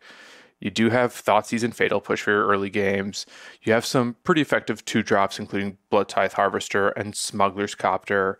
And then at 3, if you don't have the Sorin or something to combo with it, you also have Fable of the Mirror Breaker and Preacher of the Schism for basically ways to either dig to your combo pieces or just have like really effective permanents that can sort of snowball on their own. And that was kind of the other thing too. So, you know, we've talked about Vein Ripper being the new vampire centerpiece around this deck, but Preacher of the Schism is still a relatively new card. It was only 2 sets ago. And that's another vampire that's seen a ton of play in Standard, hasn't really translated that well to Pioneer yet. Like the Rakdos mid-range decks are still playing Trespasser and Fable at 3. They're not interested in Preacher, but because we have the vampire sub-theme, it does make a lot of sense to play that over something like Trespasser. One thing to note here is we had talked about how Rakdos mid was 14% of the metagame and this deck was 4%. I mean, you could honestly, these decks are relatively close enough to each other. There is like that vampire sub theme, but they are kind of trying to accomplish the same thing, where it's like Blood Tithe, Thoughtseize, Fatal Push, Fable, that kind of stuff. So, you know, if you look at it from that perspective, if you combine the two, Rakdos was the most played deck at the PT, technically. Yeah, I mean, it's an interesting point. There's a couple little tiny tech changes between the two. Like, this deck is actually running slightly less removal than the other one, than the normal Rakdos mid, and it's also running, at least Seth's list was running 2 additional main deck duress, which was kind of interesting. So you had 6 discard spells in here. Bear in mind, like, some of the removal is baked into Sorin. True. Yeah, you know, he has this ability, +1, you may sack a vampire. When you do it, he deals 3 damage to any target, and you gain 3 life. Yeah, that's true. And Preacher of the Schism, I want to read this card really quick. 2 and a black for a 2/4 vampire cleric with Death Touch. When he attacks the player with the most life or tied for the most life, you create a 1/1 white vampire creature token with lifelink. When he attacks while you have the most life or are tied for the most life, you draw a card and you lose 1 life. So if you're behind, he's drawing you cards. If you're ahead or at parity, he's making bodies. which I think is pretty cool. And that token trigger was especially useful with Soren's +1 Lightning Helix. And I thought that was one of the neat ways to kind of maximize Soren, even if you don't have Vein Ripper, is using Preacher to just like make Lightning Helix fodder. Yeah, absolutely. The one thing that Dave was mentioning the difference, or Seth was playing 2-man deck Duress. I think Seth might have been the only person who had deviated from the more commonly CFB list, which the only difference was from Seth's list. Seth had 1 extra Duress and 1 Shielded in the main, where most of the other players had 2 additional Dusk Legion Zealots, bringing it up to 4 copies. And Soren does get a little bit better when you have the full playset of Zealot, because you have more, random stuff to sacrifice to it. So let's talk a little bit more detail about how this is actually different from the red-black mid-range deck that's sort of been a staple of the Pioneer metagame for maybe years now.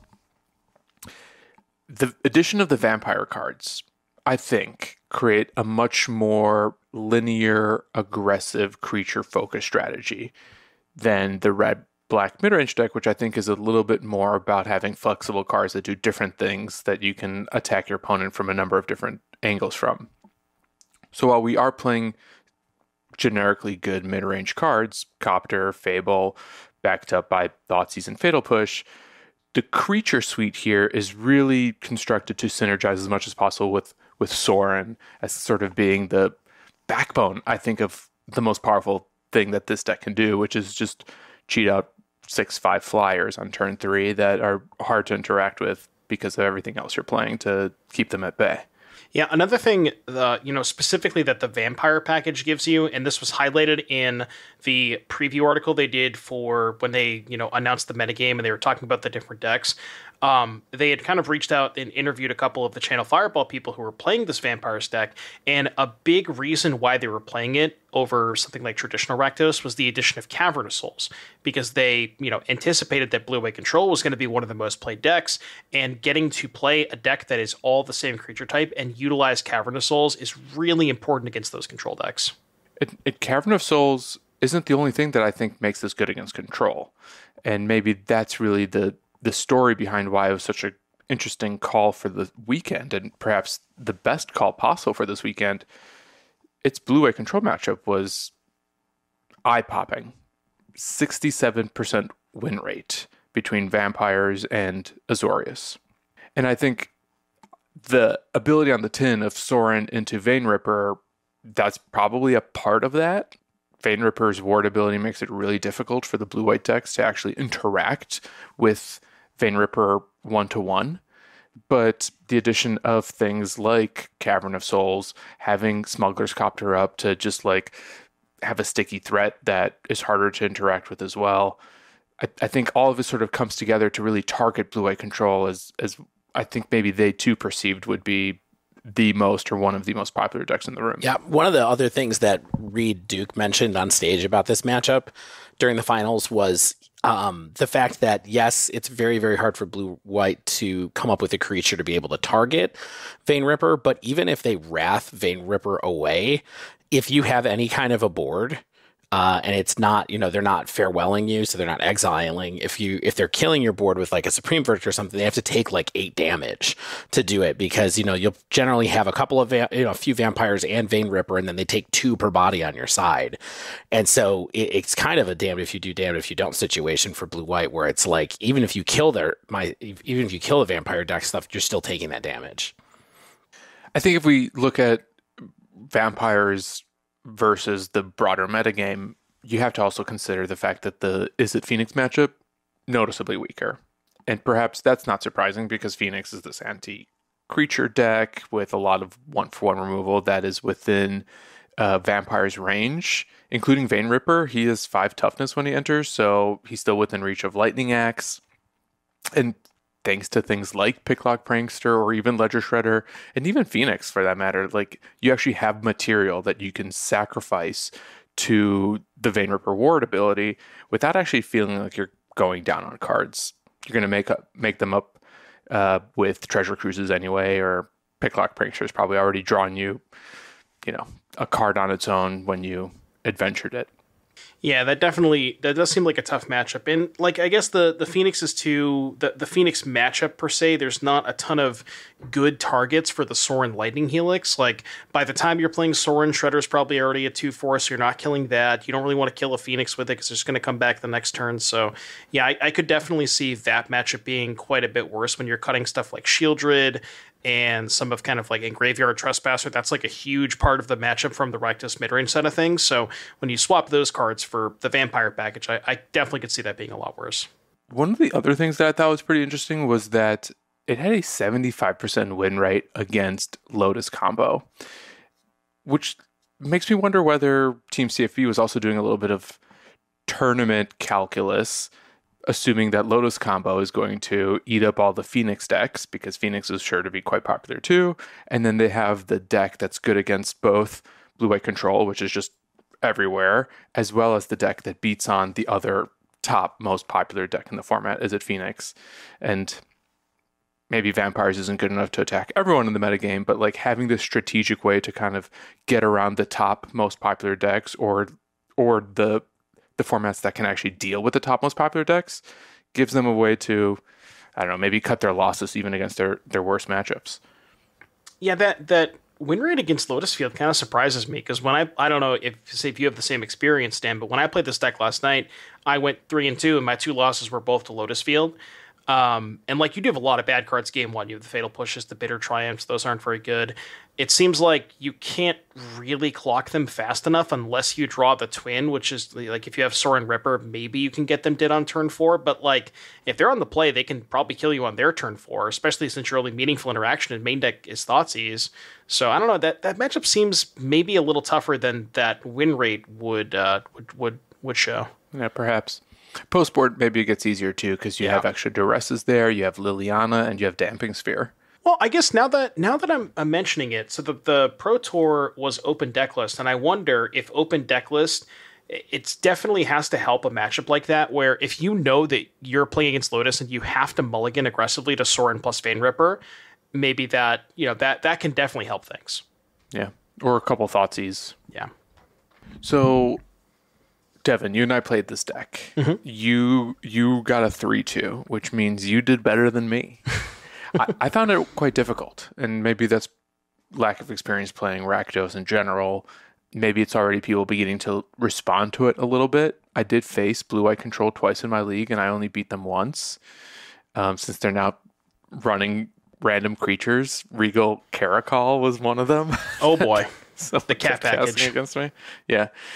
But yeah, I'd love to hear more about your league and maybe how you think it stacks up against Red-Black and maybe what else you learned while playing with it.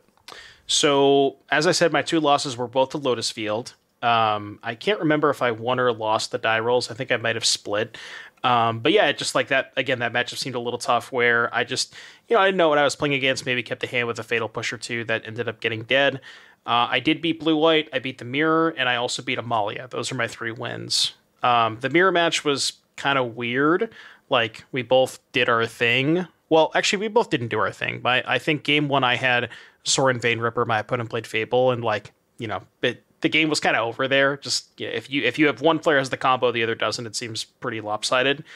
The Amalia matchup felt decent. I mean, you have the Fatal Pushes, the typical Rakdos fare against Amalia, and then also like the Vein Ripper stuff is pretty good against them, just because they gain a lot of incidental life, and turning your removal spells into Drain 2s was pretty massive against them, where like if you had Sorin Vein Ripper, you would untap and say like Harvester a guy, Drain for 4, Fatal Push a guy, Drain for 2, and just kind of chip shot them out, so that was pretty decent. And then when I played against Blue-White Control, that exact situation happened where I just Thoughtseize their counterspell, played Sorin Vein Ripper, and then I thought they didn't have a Wrath, they couldn't Emperor it, they couldn't March it.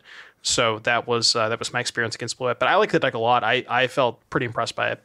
Like I said, I played against Blue-White and lost because they started playing Caracol's post board, and I wasn't able to get around their 8 Dovin's vetoes seemingly and no more lies. But I did play against one Blue-White Control player where I did do the thing where I Sorin them on game 1 and stole the game really fast. Game 2, I played a little grindier matchup with my extra duresses and my Lilianas, and that seemed to do the deed as well. I like Deadly Dispute as well against blue-white to answer their Teferis, which feels like one of the ways that they can actually sort of eventually get ahead of you and start to bury you in cards and get to their wraths, especially. I did lose to a couple strange decks, including Quintorius combo was difficult because they really splinter twin. We talk about this being a splinter twin deck, but you don't actually win on the spot. You still have to swing a few times with your Vein Ripper and hopefully other things. Whereas Quint combo, like they'll get to 4 sometimes and then they'll discover and it's over.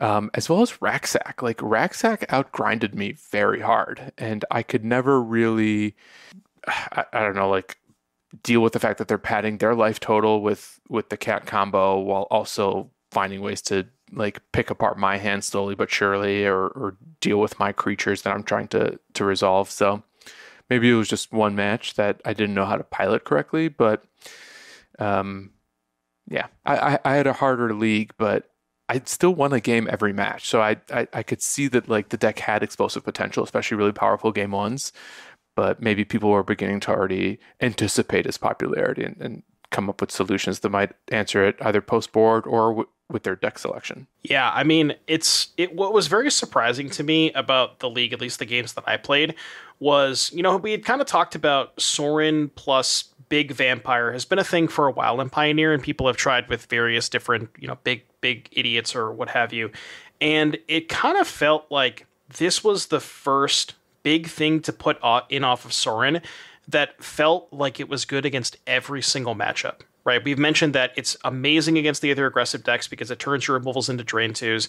It's amazing against people who are not playing creatures because they can't kill it and they can't target it. So it doesn't really feel like it misses a lot in terms of, dying to removal or things like that. And unlike a lot of the previous big things that people have tried to put in off Sorin. So, I mean, honestly, I think this deck is here to stay. It's a Rakdos deck. It's relatively hard to hate out. You can play maybe some more creature removal, but depending on how many creatures you have, that may or may not kill Vein Ripper. So I think this deck is here to stay. I think it's real. Yeah, I agree that the deck demonstrated a really high ceiling. I do also think that this is not a scary deck for me, because I think the format actually has a lot of tools to answer creature combo. We saw that with Amalia. I think we're going to see that here. We've seen it even with like the Quintorius combo, like in its own way, sort of a creature combo that you can interact with and surprise them with just like a random lava spike or whatever. But I don't know that this is going to be the new tier 1 menace, but maybe this is just like a better way to play Rakdos than just a value-based 2-for-1 mid-range plan. Yeah, no, I'm a big fan of it. I think, depending on what the format looks like, obviously we have a couple of months before the next RSQ season, but, if the format is anything like it is right now, I will definitely have this on my list of decks to think about. Although I have to spend a lot of money on those Vein Rippers and those Sorens now, so...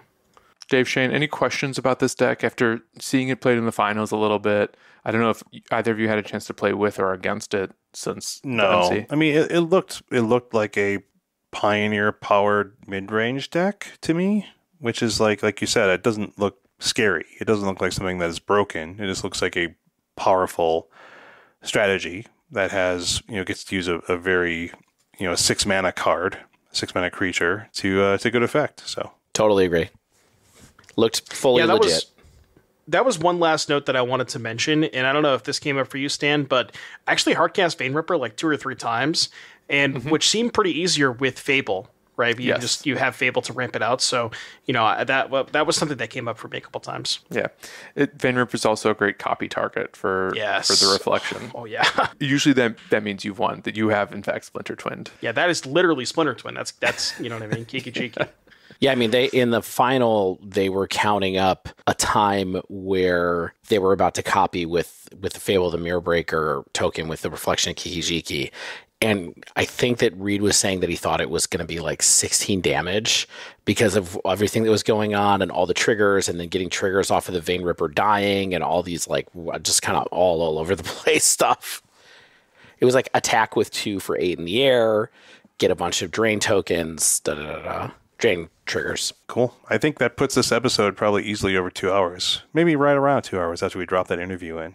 So we should probably skedaddle. I think that's right. Good app. Yeah, my cat is screaming, so I have to feed him before he wakes everyone in the house. It's me, Andy. All right, that wraps up this week's show. I want food. If you haven't yet, make sure you subscribe to our podcast so you get the latest episode as soon as they come out. And if you use Apple Podcasts, please leave us a rating and review. If you'd like to submit a question to our podcast or just reach out in general, you can tweet us at The Dive Down, all one word, or email thedivedown@gmail.com. And if you'd like to support the show, you can join our Patreon at patreon.com/thedivedown. You can also support us by wearing cool swag.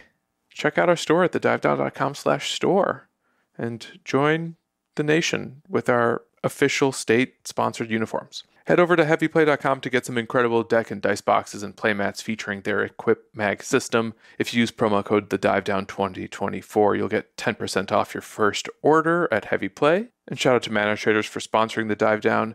Depending on when you listen to it, whether it's February or March, the code might be different already, so check out the show notes to this episode to make sure you have the most up-to-date code for Mana Traders. As always, special thanks to the bands Nowhere and Spaceblood for letting us use their music. And until next week, get out there and suck your blood!